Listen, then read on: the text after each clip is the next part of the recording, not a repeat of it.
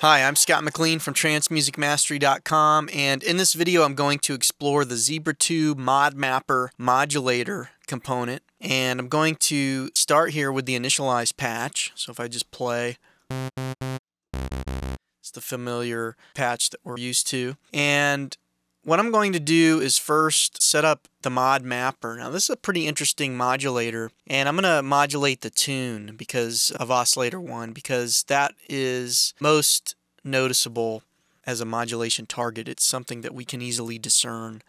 So I'm going to right click on the modulator knob and select mmap1. So there's actually two mod mappers that we can use, and that brings up this component here. Now, right now I'll just leave the amount of modulation on the tune. I'll just leave that at 0 and just explain how this interface works. If we click on this plus button, it brings up another window that is in effect a zoom of this window here, and we can interact with this. We can draw on it, and you can see that changes that I'm making here also show up in this display. And this line right here represents the current position within this map, if you will. Now what the map is basically 128 steps in this window. So if I select this line over here, in fact let me get close to 0 here. If I bring this one all the way up, you can see that up here in the window it says number 1, and it says number 1 equals 76. Well, number 1 corresponds to the step number, and the equals 76. 76 represents the value of step number 1. So right now it's 75, 76. I can bring it down to a negative value.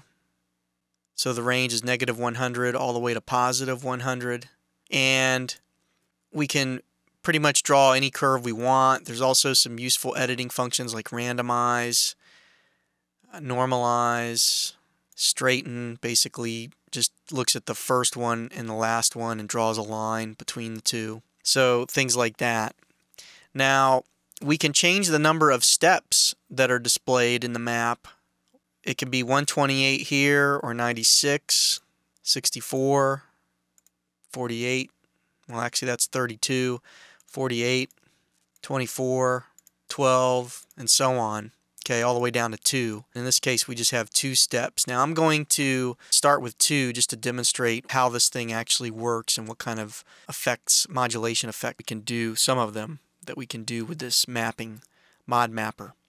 So if I increase the amount here, let's just go 48. So what that means is the mod mapper is going to modulate the tune amount over a 48 semitone or 4-octave range. Okay, so that would mean that at 100, positive 100, we would be, I believe, 4 octaves higher than where tune is now, and at minus 100 it would be 4 octaves lower. So an important aspect of this is this key mode, and what that means is each step is mapped to one of the 128 MIDI notes. So with only 2 steps, half of the notes are going to be using this step value, and then half of the other 128 MIDI notes are going to be using this step value.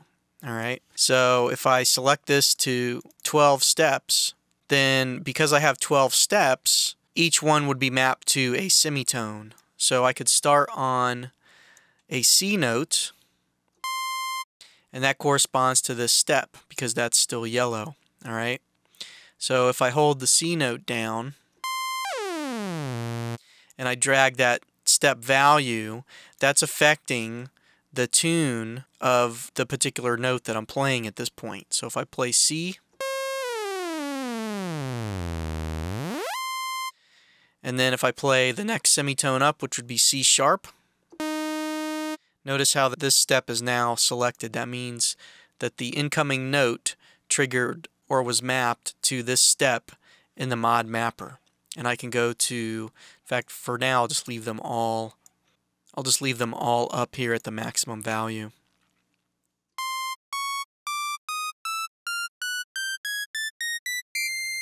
So what I did there is I played each note in the chromatic scale, so I went from C to C sharp. I'll do that again, and in fact this time I'll bring down the map to 12 so it's only over 1 octave. I can leave it mod map at 0 and it won't affect the tune, but you'll still see how the notes trigger the step here.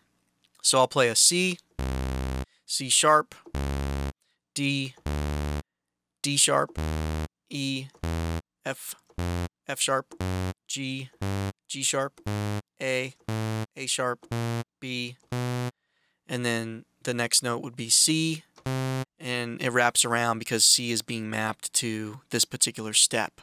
Alright?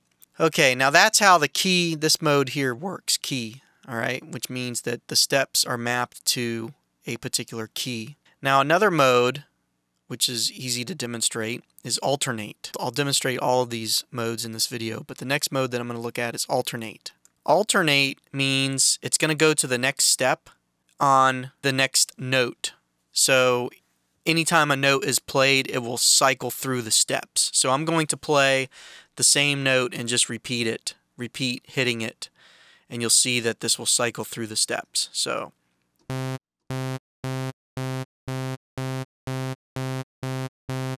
alright, so there I played the same exact note pitch, C, and each time I played the note, the ModMapper went to the next step in the map. Okay? And it doesn't matter if we have 12 here. If I wanted to, I could say I've got 24 steps, and let me just do that. So you can see that it will just cycle through the map, and we can go up to 128.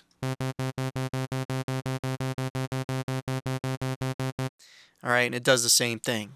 Now, we can also have the ModMapper be modulated, okay, by like an LFO, let's say. So if I set this modulator to LFO1 and set, instead of alternate, if I'm going to use modulator, I need to set it to a map. It's got to be a map smooth or a map quantize mode. Key and alternate are tied to actual notes, either the MIDI note number or the note being triggered, which is based on alternate. If we're going to use a modulator, you have to select map. Okay, so I'm going to select map quantize.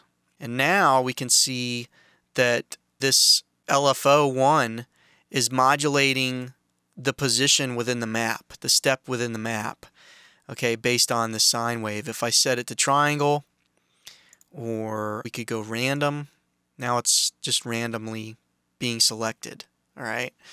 Now interesting things happen when you do this. So if I select, let's go back to, I don't know, let's just try 4 steps just to make it easier to look at. And I'll leave it at random for now. And now what I'll do is I'll play a note. In fact, I'll increase this mod map to 12 semitones amount. And so now when I hold the note down, it's going to be randomly modulating by this amount, whichever step it happens to land on, the tune while I hold the note down. So let me do that.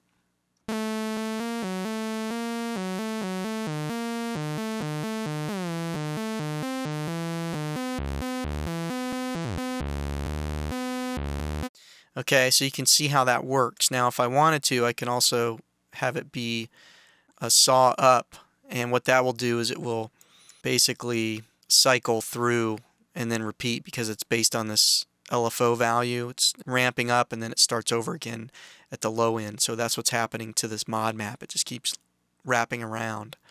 So now if I hold the note down,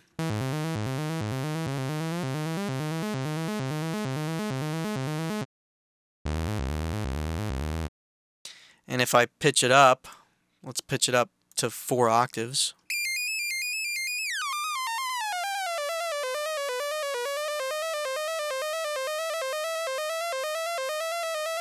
Or 2 octaves, let's say. And now if I could double the rate of the LFO by setting it to 1/8.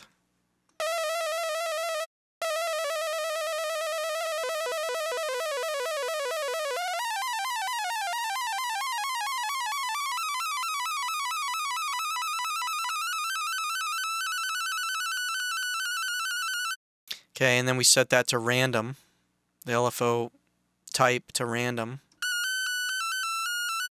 Maybe increase our step number to 8.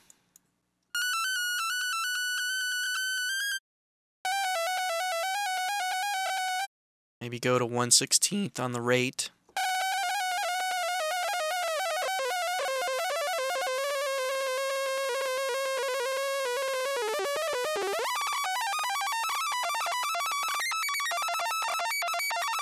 So you can do sort of like a computer transmission, data transmission type sound, like this technique here. Now, another thing we can do is, well, before I move on, the difference between map smooth and map quantize is the transition between the two values. So let me change this to 2 steps, and I'll just make the difference here extreme. So listen to how it sounds now.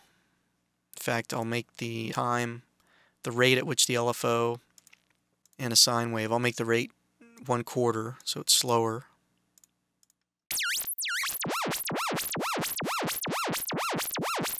So that's map smooth. It's actually, instead of jumping from +100 to -100 on the amount between these 2 steps, it smooths out that transition, okay? If I set it to map quantize, it's basically just jumping from whatever value this step is at to the next value.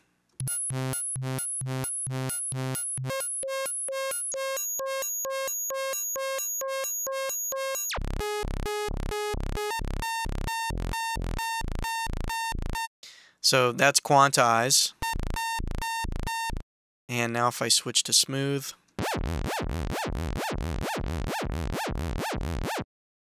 so there's the difference. Now, let's take that off of tune, and instead let's add a filter, VCF1. And here I've set it for mapping the mod map, using the mod map to modulate the cutoff frequency on the filter.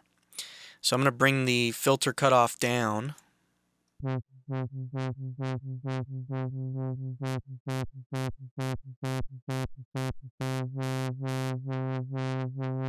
Let's set this to 4. And with a 1/4 note cycle on the LFO, let's set the LFO type to saw up. That way it repeats. So it starts here, goes through, and then comes back and starts here, rather than going back and forth like this. And then now, you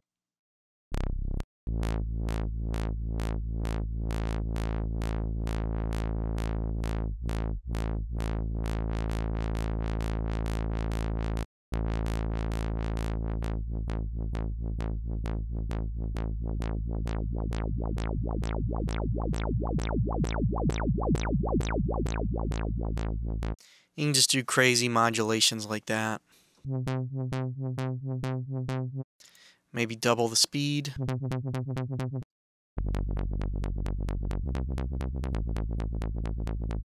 Let's try 11.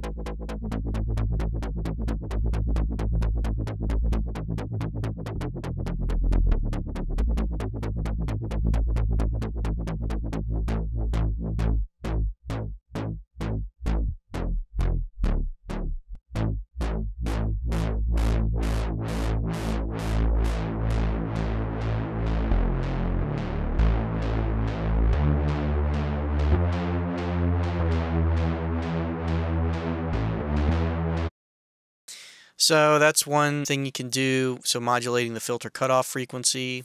The other thing we can do, if we take it off of that, so clear the modulation on the cutoff frequency, and we can modulate the volume. Alright, so if we select mod map here, basically use this sort of like a gate. Alright, so because we're modulating the volume. So here the volume would be at its maximum level, and here it would be at its minimum. And it's map smooth versus quantize.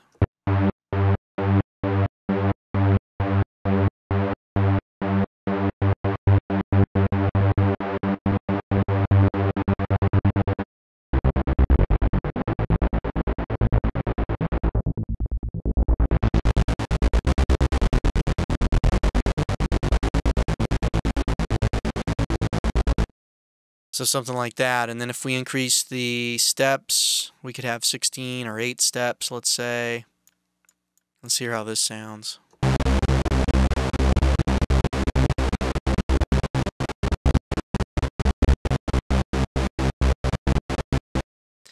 And if we make this a quarter, so this is going to repeat every beat here.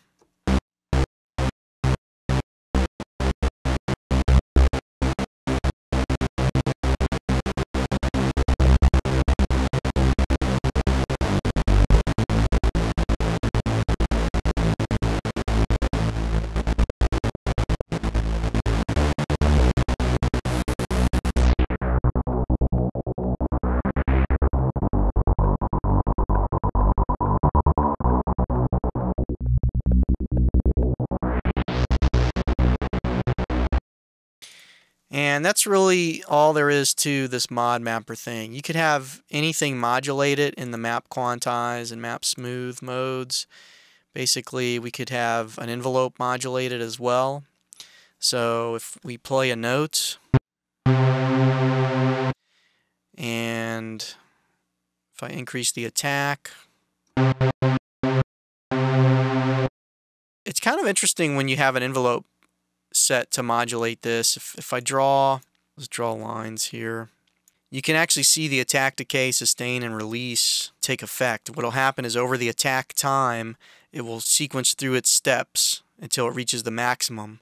And then it will drop back down to whatever the sustain level is. So for example, if I turn attack, decay, and release all the way to 0 and sustain, and I hold a note down, it's going to sustain at the minimum step value. If I increase the sustain amount, that determines which step it's going to sustain at. So let me change that back. So I increased sustain and it went to here.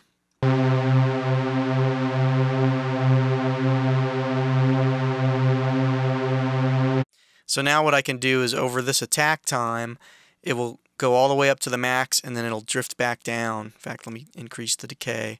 It'll drift back down to the sustain value. In fact, if I minimize the attack, it'll instantly go to the max and then drift back down to the sustain step over this decay time.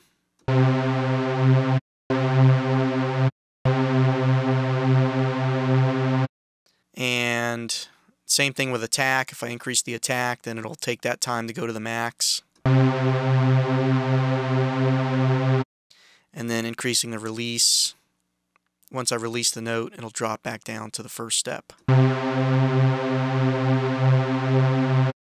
That. So if I had a release here on the amplitude envelope. Alright, so now if we use this ModMapper to also modulate the filter cutoff frequency,